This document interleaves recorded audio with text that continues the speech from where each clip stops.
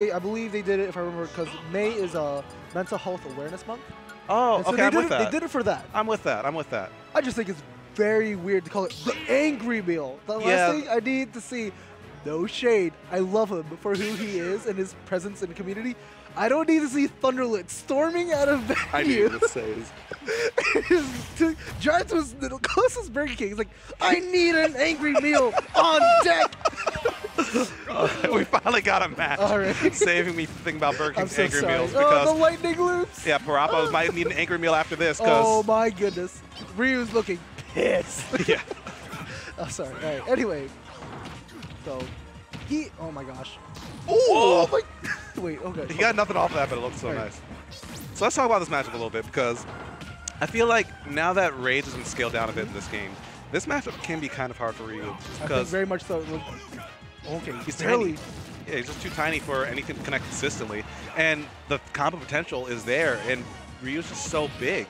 And he got two-frame with a forward air. I don't think it was two-frame. Maybe it was just like the hand sticking out before his actual like grab hitbox for the ledge came out. But regardless, he's getting just like off stage. He's just getting slapped for it. Ew. The 1, 2, 3. I didn't say that. But the 1 and 2 are blocked. Tension does it right back to him. He was feeling it. Sometimes you just gotta do it, just raw. Like, are you gonna block this? Yeah. And that time, he wasn't. But you only get a couple of those each set, and having to burn your hand that early doesn't really bode well for you. But at the same time, also opens up the mind game to, like, he just did it. So he could also very willing just be ready to do it again, and it may just force Tension to, like, stay in shield. And maybe he can get a grab off it if Tension doesn't react fast enough. Yeah, and Tension, I have to say, he switched over to Pikachu pretty recently, like in the last 2 months or so. And it's been working out really well for him. I'm glad he took my advice, because I was telling him Pichu sucks for a long time. And when I say Pichu sucks, it's not that Pichu sucks. It's that Pichu's very inconsistent, and you have to play tough. You have to, like, the March Fair is razor thin.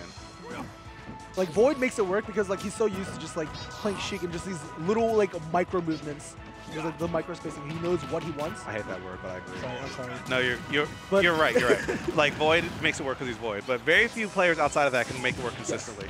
Pikachu, though, a bit heavier and has more tools for combo ability. Well, I can't even really say that. More leeway in general, I feel. Yeah, more leeway. Like, for example, all his aerials auto cancel out of short hop. Why? Pika power. Pika power. Power to the Pika. I want to see some Hadokens in this joint. Ooh, surprised he didn't get the second multi-hit there. Or any, yeah, he just got hit with one. Just one. I was for sure like he's going to get dragged for that. But now, despite how difficult the matchup looked at first, Parappa was doing a good job bringing it back until that one edge guard goes all the way out there with that forward air. All right.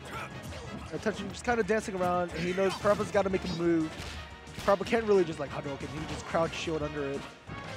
So, a bit of dancing here, but Parappa's, ooh, okay. And hit forward tilt.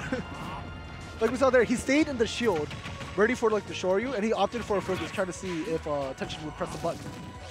But almost all his aerials are multi-hits, save for down air and up air, I believe, actually. Yeah, and I feel like around this percent, the way that Parappa's playing, Shoryuken should kill, just the way he's fishing for it. Oh my god, he exploded. He gets it. Yeah, that would have killed like 10% ago. I don't miss that. I'm so glad, like, Vash doesn't play Ryu anymore. God, he just used to do it. Oh my god. It would just happen. Yeah. Wait. Oh, only gets one hit in the air, and this is some big damage, 51%, functionally even considering the weight differences. I don't know, maybe I saw it wrong, but it looked like, I thought for sure. Parappa got hit by like 2 hits of the Nair there, but maybe I was wrong. Nah, I think he just got hit by 1. The Nair hitbox, I need to see some hitbox visualizations no, definitely. on it. Oh, but misses Shoryuken that definitely would have killed. What am I saying? Yeah, so now Parappa turned it right back around with that one Shoryu and a good like edge trapping on his part. Oh, the patience, but he was a bit too far. He was hitting with the crouching short and just crouching down tilt. Yeah, sorry, Street Fighter in me. Yeah, that's fine. All right. Ooh. Okay. Out of shield, yeah. What's it called? Pikachu's pancaking, actually saving him from that Shoryu there. Because it doesn't scoop as low as like Snake's up tilt, let's say.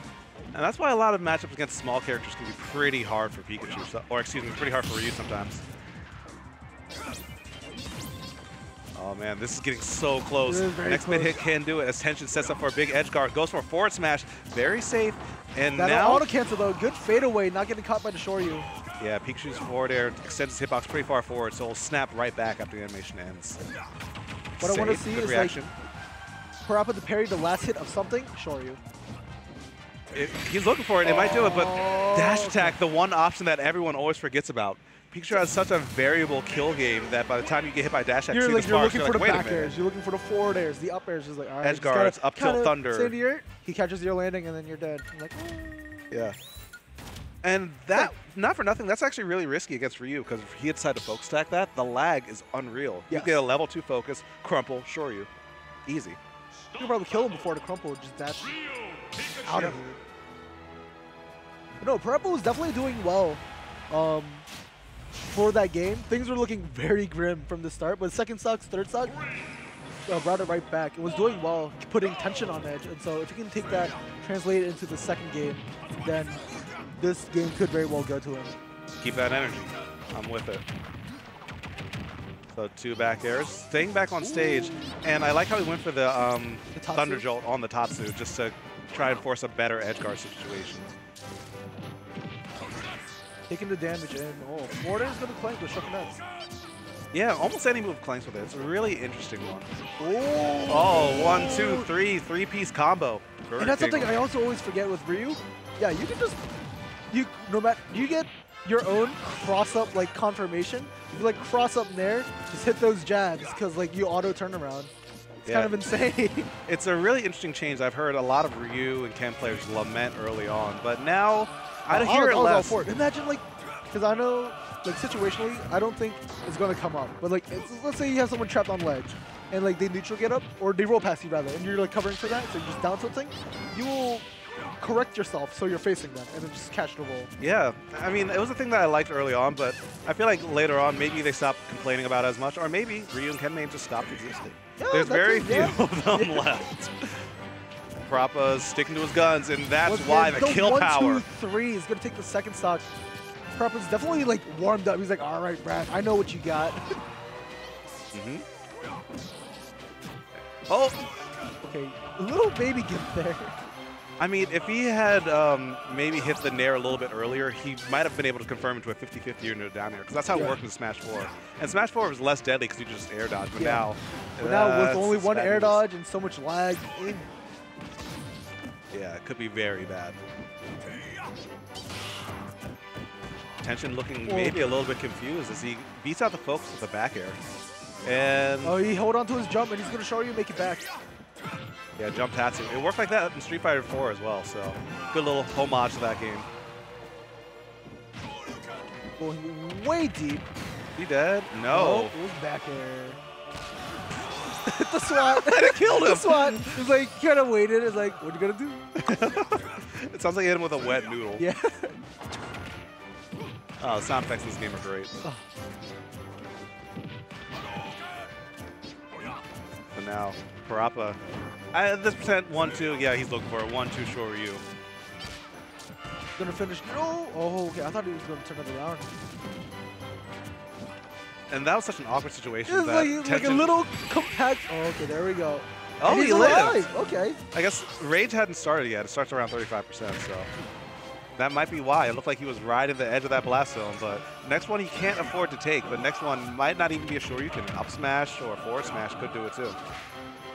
What I was gonna say on that like whole platform was like almost like a condensed lightning loop, just kind of like poking around with the nairs, the back airs. Oop. Forward tilt. No, heavy jab. Heavy jab. Was that heavy jab? I think I saw his leg come up. It was hard to tell, but it was a heavy enough hit that almost killed. I just forget the input for it. Like the roundhouse is held jab, I think. I'm so sorry, Ryu remains around the world. I only know him from his animations in Street Fighter. That's the worst thing about commentating his matches. Like I know him from Street Fighter. I know him from Street Fighter 3, 4, 5. So I call it like short or roundhouse sometimes. Yeah, it's annoying. But now, even though Tension's he's staying alive. He's a whole stock down though. Like literally, like one touch, he could be dead.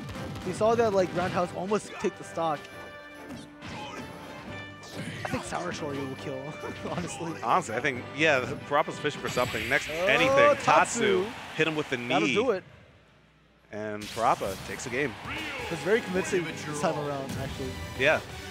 Oh, very far cry. And I feel like what really changed is how much he gets off of his confirmed. Yes. Like, as we saw in the first two stocks, around 70%, he just walked up, jabbed him twice, Shoryuken, and he died. Shoryu, and he was gone. It was like, holy crap.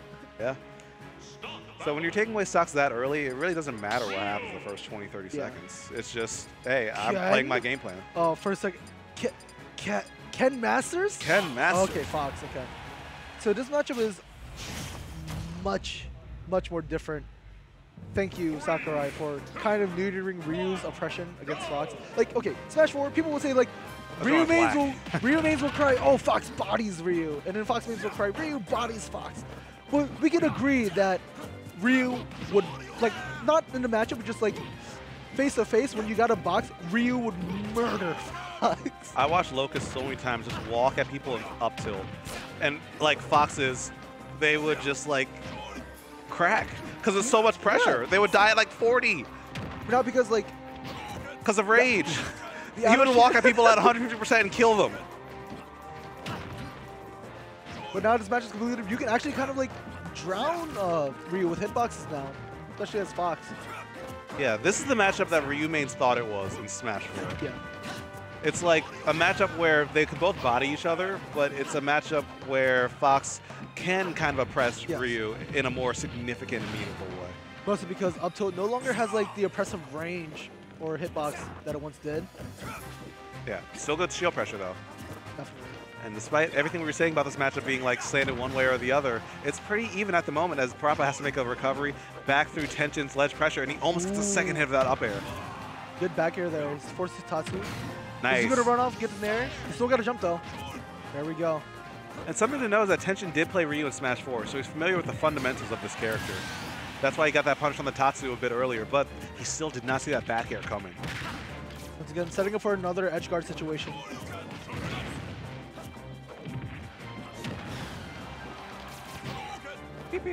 Tension's got to get the stocks too. He's like, one mean conversion from Parappa could like take him to like killing percents. Yep. There we go. Finally the back air to seal it out.